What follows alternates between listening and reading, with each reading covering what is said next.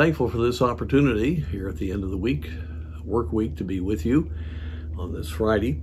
And today I'd like to go back to the Old Testament to chapter 60. Darkness is always a difficult situation unless we're sleeping and we want it dark. But if we're trying to do something and we need light and we don't have it, it can be dangerous, it can be scary. There's a lot of different things that can occur. But the minute the light turns on, we can see, we know where we're going, we have less fear because we can manage the situation, and the whole set of circumstances have dramatically improved. A lot of times as believers, we are affected by the darkness of this world. We know in 2 Corinthians chapter 4 that Satan is blinding the minds of them that believe not, lest the light of the glorious gospel should shine in.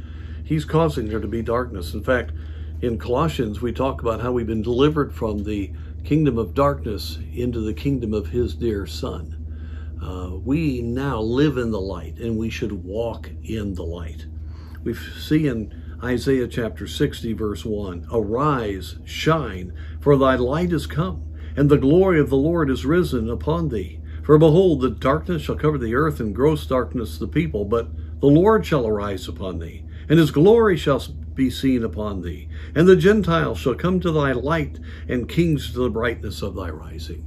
Speaking of the coming of the Lord Jesus, my friends, when God shines the light, the darkness has to dispel. Darkness cannot stand the light. And so there's a couple of things we can take away from this thought. First of all, personally, we need to live in the light. In fact, in Ephesians chapter 5, we are told to walk in the light so we can have the fruit of the light, the Spirit, in our life. We don't want to walk in darkness.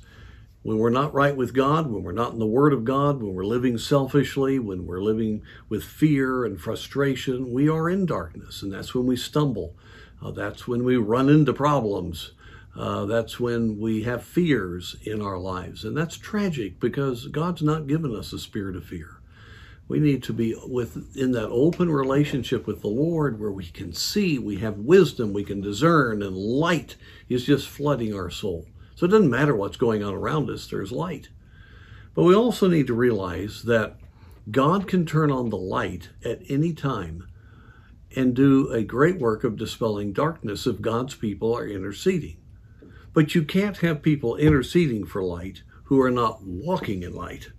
That's why we need individuals who are living in a revived state so they can understand the need of the darkness of the day and be pleading with God to do a work, and God can turn that supernatural light on. It's amazing. Churches can be totally different when the light is on. Families can be different. Communities can be different. And I think we need to get back to believing that God can turn the light on in different places in which God has placed us if we will seek him, if we'll be the witnesses we ought to be, if our church will have the testimony that it ought to have, and if we're willing to intercede and really believe God to do that kind of work. And so let's walk in the light so that we can stay encouraged and know what God is doing. And let's pray that God turns the light on in our own community and even in this country. I believe we've got to stop with the fatalism that I hear so often. Yes, we may not politically turn around, but we can see a move of God where the light of truth permeates the darkness of this world. We need to pray to that end and be the kind of instruments of light that God can use.